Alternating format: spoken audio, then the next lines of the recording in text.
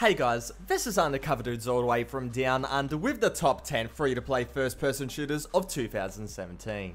Line of Sight is a game that is developed by BlackShot Entertainment, the studio made up of former members of Dubik, the original makers of Combat Arms. Line of Sight has a major military feel, but it also incorporates superpowers which mixes up the gameplay. A decent but relatively small amount of weapons is balanced out by an assortment of well-designed maps catered for competitive gameplay. Saying that, Line of Sight is going down the esports direction, with a Go for Line of Sight league now running. Going back to more of the casual aspects for Line of Sight, there is a major customization system for your weapons. You can really go and make it your own, adding suppressors, different magazines, different bullet types, barrels, laser sights, paint jobs, among more. BlackShot, Mercenary Warfare FPS, otherwise known as just as BlackShot, is a military-based first-person shooter by Vertigo Games, and this game, in my opinion, embodies a solid free-to-play FPS. When you create your account, you have access to one of 4 characters, 2 speed-based and 2 defense-based, obviously 1 male and 1 female respectively. Map-wise, there is a bit of choice, however the maps are really not that inspired, generally symmetrical and quite bland.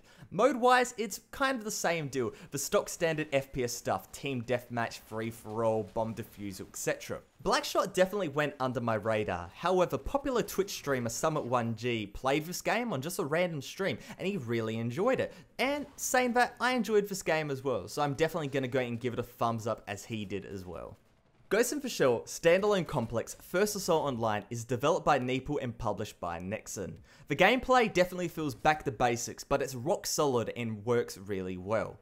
The game features all of the prominent Section 9 members from the anime, with each having a special ability they can use in-game. For example, Paz has his Hyper Sprint ability that greatly increases his running speed and jump height.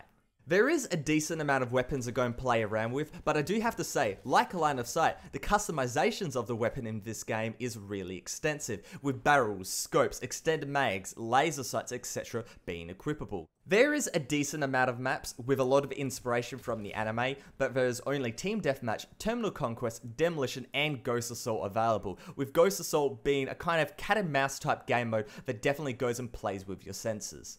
Combat Arms, a first-person shooter I have quite a bit of experience with. CA at its core is a fantastic game, with great weapon mechanics and movement. Content-wise, there is a ton to play with, a decent selection of well-designed maps and classic modes on top of an extremely large arsenal of weapons. CA is definitely an old game, it was first released in 2008, but saying that, for 2017 Nexon has a few updates up their sleeve, a new graphics system, a new user interface, and a new matchmaking system to go and name a few. We'll have to go and see how this affects an already fantastic game, but from my hands-on look with the graphics and UI, Combat Arms might be getting a high position in this list when I make it next year.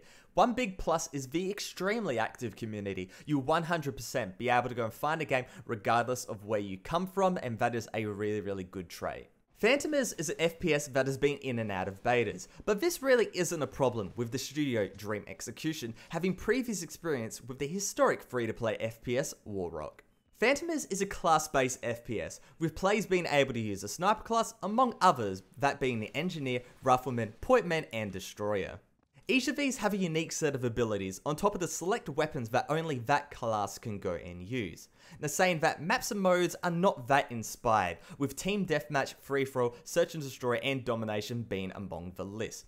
Phantoms definitely has a matured Battlefield-like feel, but it also has that classic Warrock touch mixed in together, and that overall is a great combination. Special Force 2 is straightforward, a competitive free-to-play FPS. It follows on from the original Special Force, but everything is cranked up to 11. The gameplay is extremely realistic, with fast time to kills and high recoil.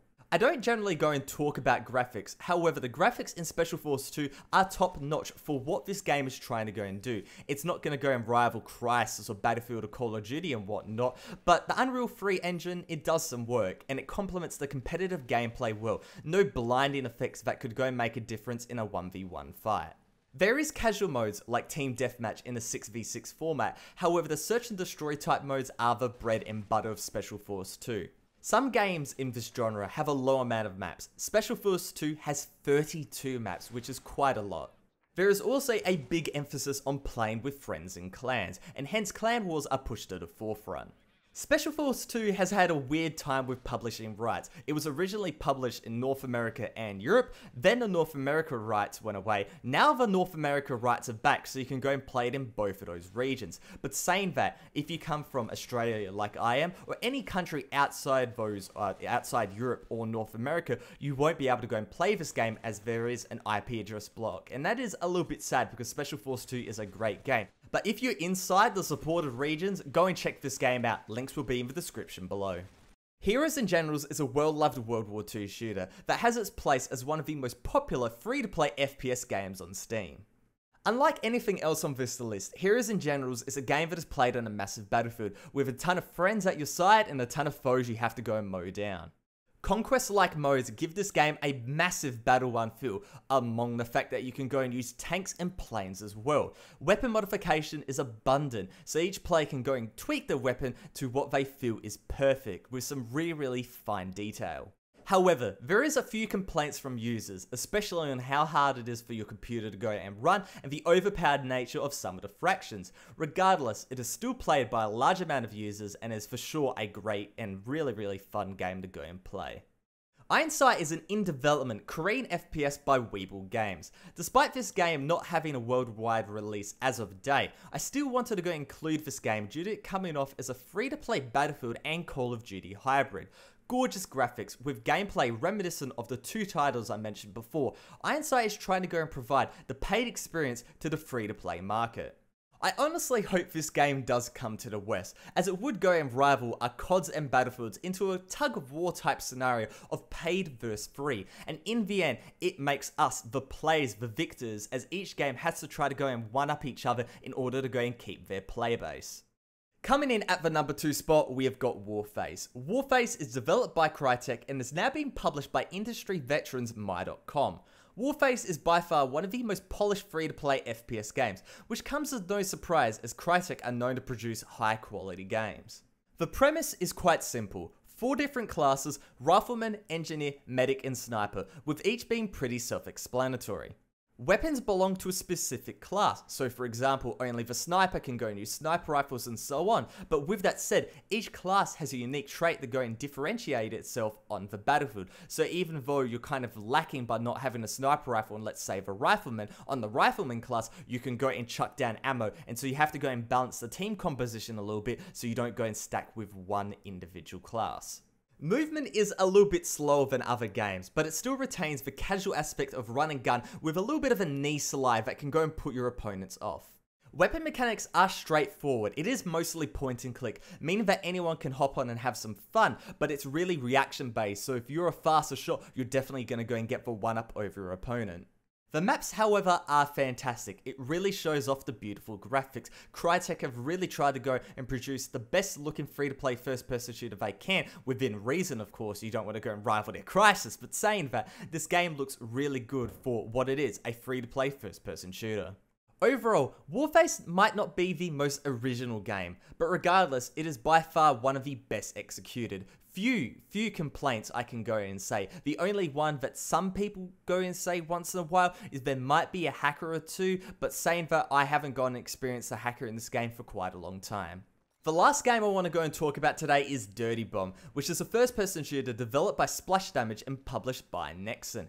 Graphics wise, the Unreal Engine puts in some solid work. On top of this, the game's original maps are getting updated and they look great as well. Talking about the maps, they are made specifically for the mode in mind, and that's great since Dirty Bomb is objective focused. However, the maps, they are not boring, they are very inspired. For example, Cathedral, it's an escort map where you have to go and first escort an armored vehicle all the way to a certain point in the map, and then you have to go and bring these bombs to the final destination by hand. While other maps go and entail planting C4 at a site and then pushing forward after it's been destroyed, and once you go to the final objective, you blow it up, you go and win the game. There is a ton of stuff in this game that really goes and pushes the genre outside its comfort zone, and that's what I really enjoy. But saying that, Splash Damage hasn't gone and forgot about one of the most influential modes in FPS gaming history, and that is Bomb Defusal. In Dirty Bomb, it's called Execution. Character-wise, there is a large assortment of mercenaries who have unique weapons and abilities.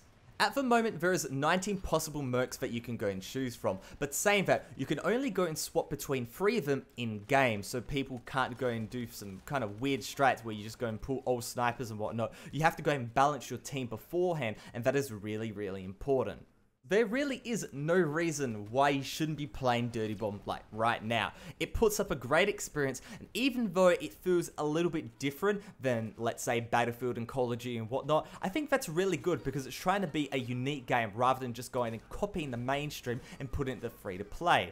That's something that, let's say, Ironside and BlackShot try to go and do. They do it well, but when you have a really inspired game, overall, I think that's really, really worthwhile to go and check out. With all of that said, hopefully you guys enjoyed this top 10 list. If you did, make sure to go and give it a like rating. But other than that, Undercover Dudes, all the way from down under, out.